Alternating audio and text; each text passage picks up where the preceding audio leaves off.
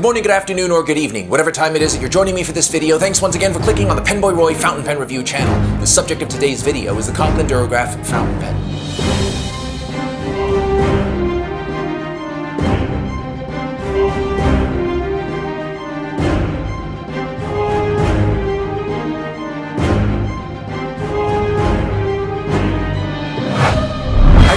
Conklin pens in the past and went over the Conklin brand history several times, so if you would like more detailed information such as dates and whatnot, check out those reviews. As for the Duragraph, just know that the Duragraph was first initially released by the original Conklin brand in the year 1923. Later on, in the year 2014, it was re-released by Jaffa Brands, but this time instead of being a lever filler, it was a cartridge converter filler.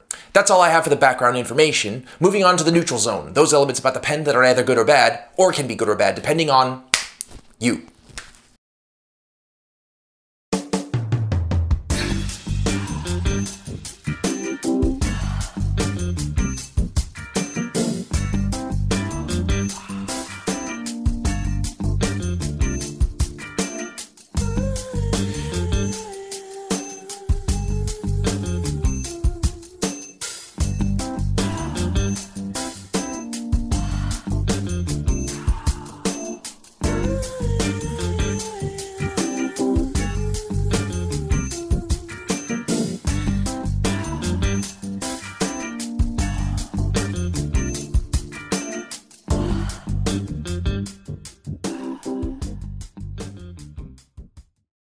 The nib is a proprietary stainless steel nib with the Conklin branding enclosed in an oval plated in gold. The rest of the nib is polished steel.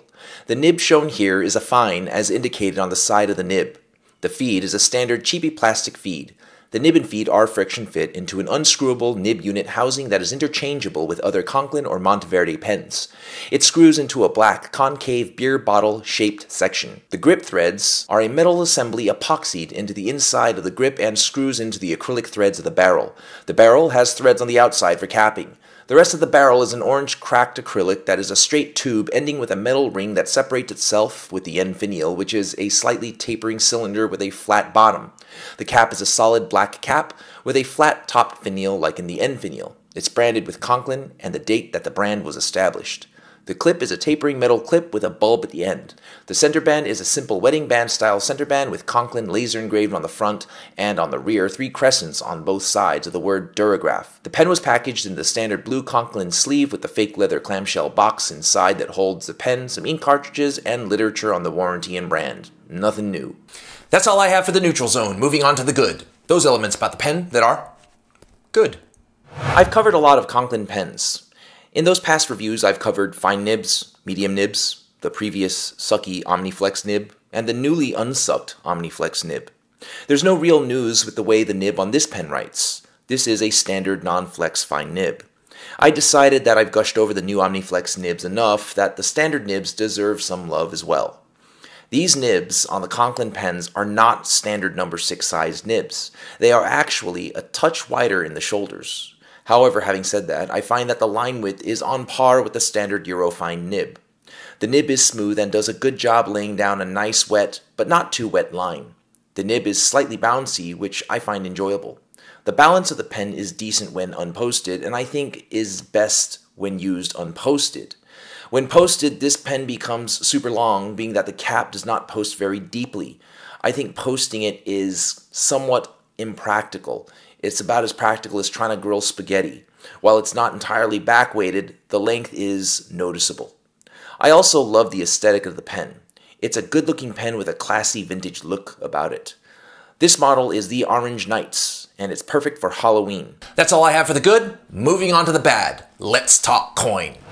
This pen has an MSRP of $65. With retailers here in the US, it can be had for $51.95. That's $52 for a cast acrylic fountain pen with a steel nib.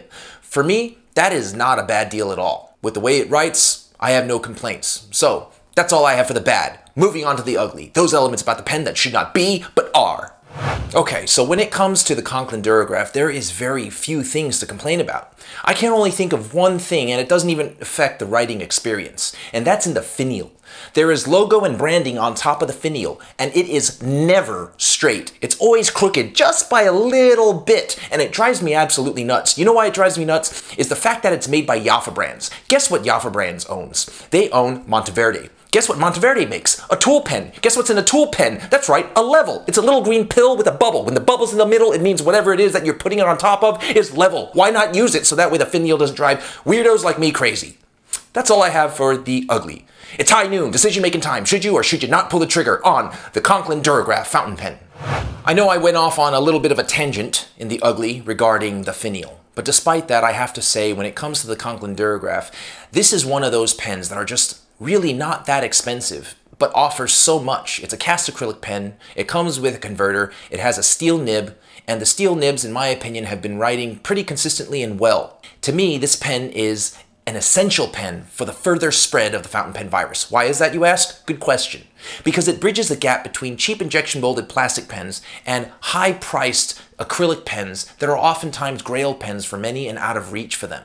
So, pull the trigger on this pen. For what you're getting, you're not overpaying, and you will be happy with it. This is the next step in fountain pen virus evolution. That was my review of the Conklin Duragraph fountain pen. I hope you found it helpful. Thanks again for watching. Love you guys. Be well, be safe.